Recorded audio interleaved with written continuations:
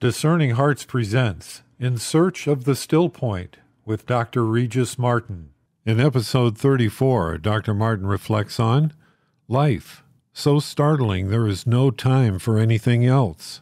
In his fantastical account of the unthinkable theory of Professor Green, Mr. G.K. Chesterton invites the reader to imagine an astronomer regaling his audience in great and gorgeous detail about a strange new planet he's just discovered.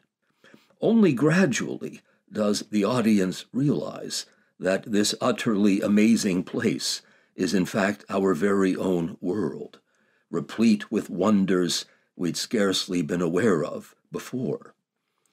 Isn't this the whole point of travel? Not, heaven knows, to poke around places so entirely exotic or people so positively weird that you'd swear you'd wandered onto a sci-fi movie set.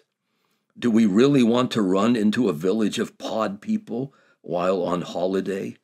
Wasn't it bad enough watching the Night of the Living Dead on television? Who needs a close encounter with the real thing in the middle of a vacation? Again, Chesterton has the sense of it. It is not, he tells us, to set foot on foreign land. It is to set foot on one's own country as a foreign land. And isn't this the challenge that awaits us all? How to rivet the attention sufficiently to allow us to stand in wonder before the real world. When jadedness sets in, we need a sudden jolt to get the circuits going again, to stir the juices.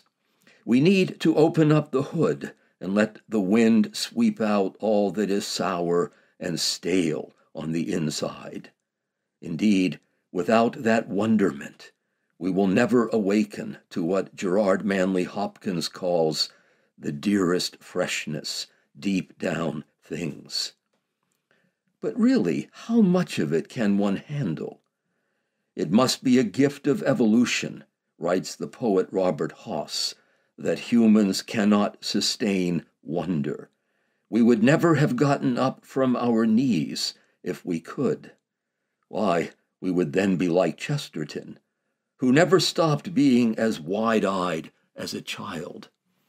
Everything he looked at was luminous, positively awash in the light and the warmth of another. The mere fact of existence was enough to set his heart on fire. A child of 7, he tells us in Orthodoxy, is excited by being told that Tommy opened a door and saw a dragon. But a child of 3 is excited by being told that Tommy opened a door. By the grace of God, Chesterton would always open that door, never having outgrown the child of 3. So too, in her own peculiar and reclusive way, the poet Emily Dickinson, who thought of life as something so startling that it leaves, she said, little time for any other occupation. Imagine life lived at that pitch, an intensity of attention, no less, paid to each passing moment. So what happens when we are no longer capable of being startled? We're dead, dead, dead. St. Thomas Aquinas tells us that every existence as such is good.